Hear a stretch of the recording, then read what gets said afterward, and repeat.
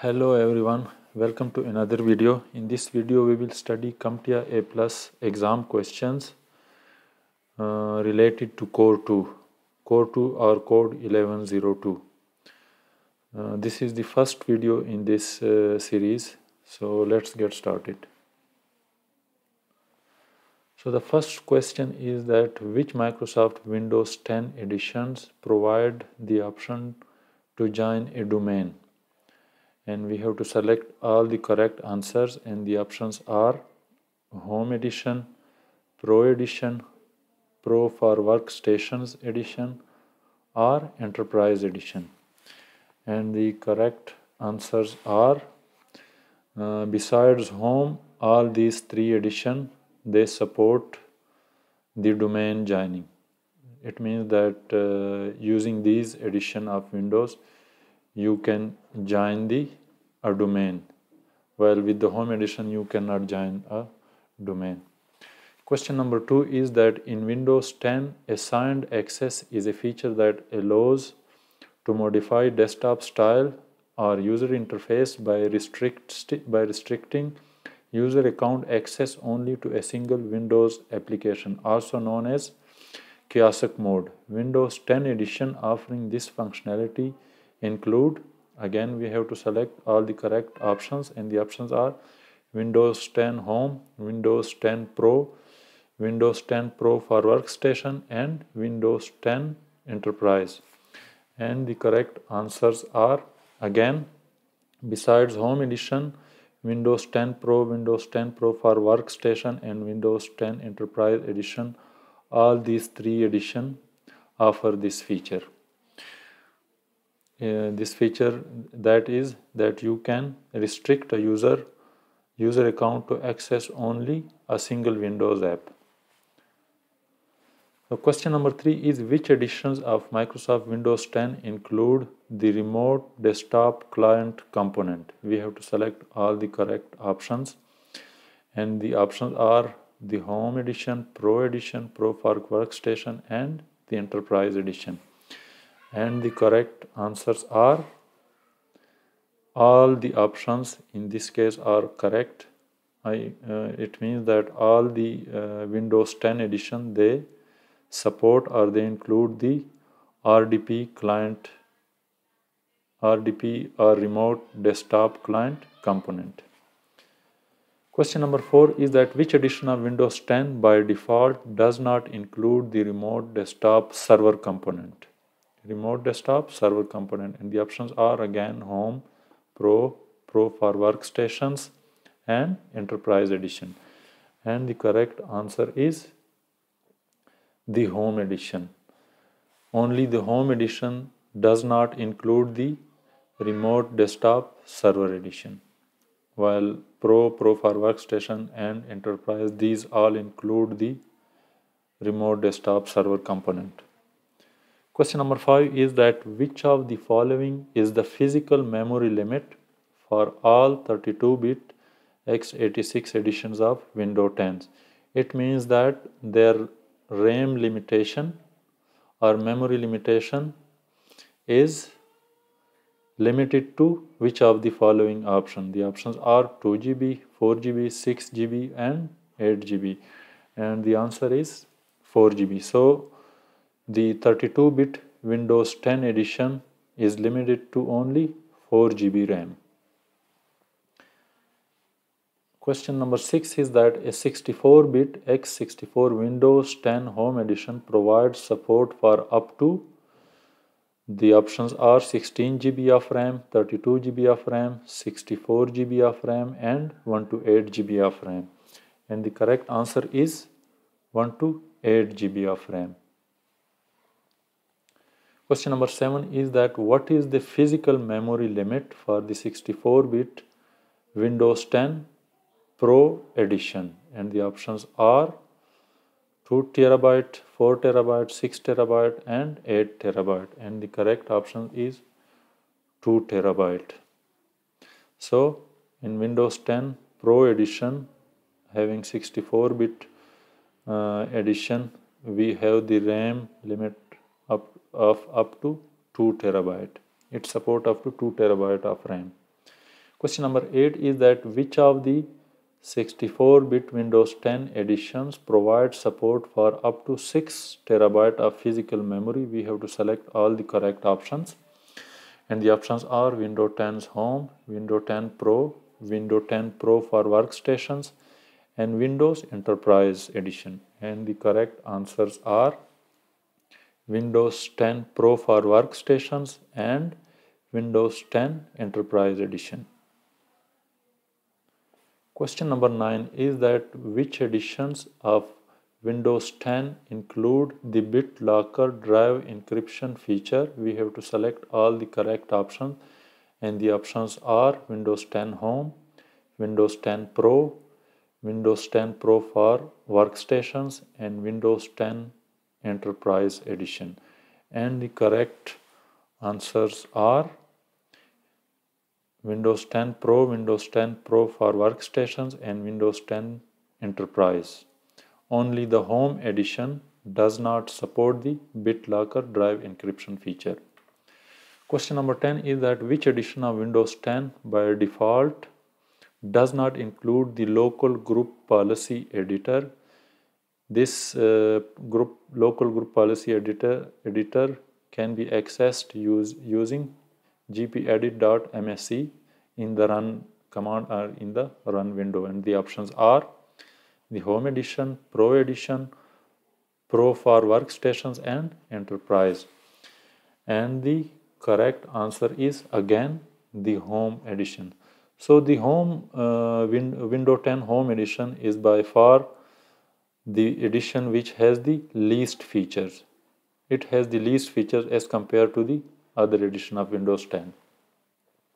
Question number 11 is that which of the answers listed below refer to Windows command line commands used for directory traversal?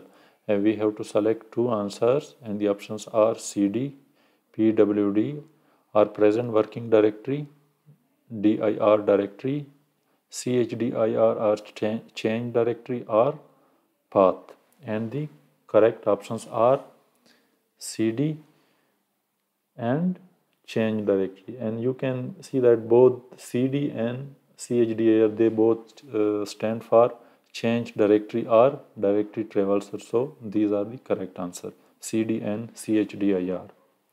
Question number 12 is that which of the following Windows commands, prompt commands, can be used to list all directory files and subdirectories contained in the current directory? We have to select all correct options, and the options are dir or directory, dir slash question mark, dir steric, dir slash all, and dir slash list.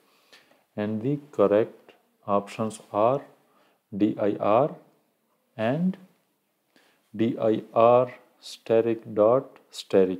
These two options, they list all the contents in the current directory. Question number 13 is that which of the answers listed below refer to Windows command line commands used to create a directory or a subdirectory? And we have to select two answers, and the options are md, mkd, mdir, mkdr, or mkdir. And the correct answers are md or make directory, and again mkdir or the make directory. So these are the correct answer. These are used to create a new directory or a subdirectory. Question number 14 is that which of the following Windows command prompt commands can be used to delete a directory? Select all that apply, and the options are rd, del, rmdir, dir/d, or popd. And the correct answers are rd, or we can say that remove directory, and again rmdir, or again rmdir also stand for remove directory. So these two commands are used to delete or remove a directory. Question number 15 is that which of the Windows command line commands listed below changes the drive from C to D? And the correct answer from these options is C:/ D colon. So this option is used to go from directory C to directory D. Question number 16 is that what is the name of a window command prompt utility that can be used to display TCP/IP configuration settings?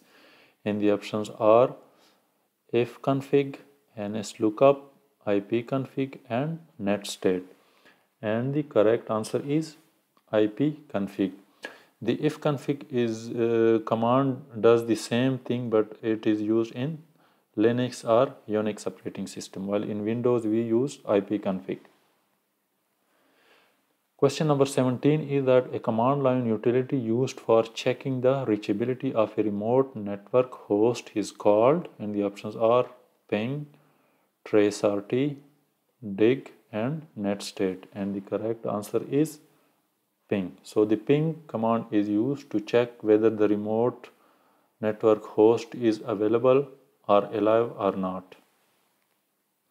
Question number 18 is that which of the following command line commands display the name of the current computer a user is connected to?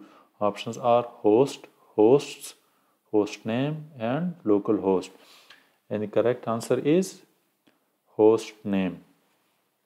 Question number 19 is that netstat is a command line utility used for, and we have to select two answers. The options are displaying the active TCP/IP connections, testing the reachability of a remote host, displaying the intermediary points on the packet route, viewing the TCP/IP configuration detail, and displaying the network protocol statistics.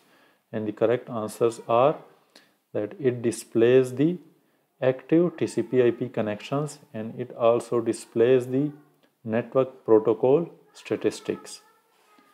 Question number 20 is that which of the network command line tools listed below enables obtaining an FQDN-to-IP? FQDN stands for fully qualified domain name to IP address mapping.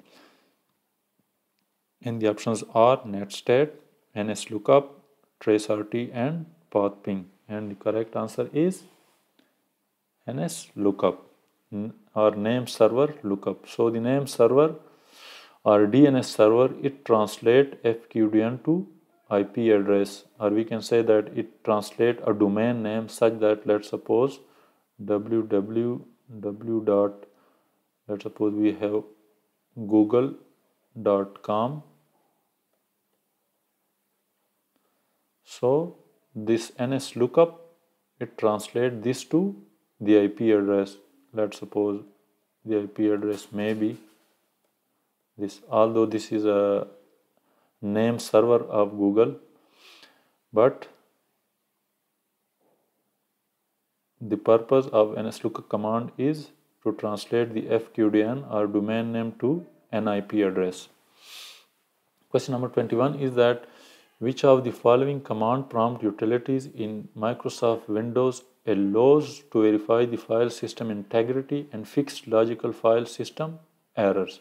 Options are grep, chk, dsk, sfc, and dism. And the correct answer is chk, dsk, or check disk. So in most of the question, if you know the abbreviation of the option, you already know the answer.